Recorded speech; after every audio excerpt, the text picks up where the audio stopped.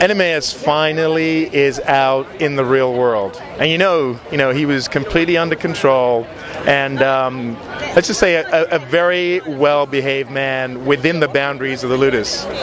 And now he's out. He's got no affiliations, and you get to see the wild animal that's actually in the man. Oenomaus was pretty close to Gannicus. What's their relationship like when he sees him again?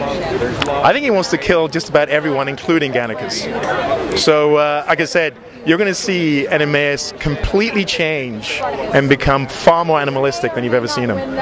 Does he ever find out about the affair between his wife and Gannicus? Can you imagine what would happen if he did? You're going to have to watch and see. Is there anything that you can hint about the upcoming season that you're the most excited about? I think what's most exciting is that you get to bring storylines that we had in Season 1 and the prequel.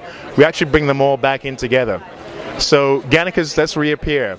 And we get to a conclusion of that whole storyline. So actually it gets bigger and bigger and bigger until we take on the Roman army. Do you have to teach other actors with martial arts? Because he's good at martial arts, right? Yeah, the thing about that, though, is that martial arts wouldn't be appropriate in the Roman battle scene, so you kind of have to adapt what you do to make it more realistic to the time period.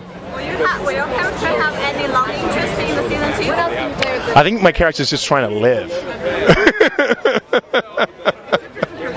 What's the best interaction you have with another character on the show? Who's the character that you interact with the most? Actually, what the interesting about this particular season is he starts off with no one, and then he gradually adopts the rebel army. So the biggest storyline is him finally finding his way back to make friends. Gannicus finally comes back into his life. So you'll see.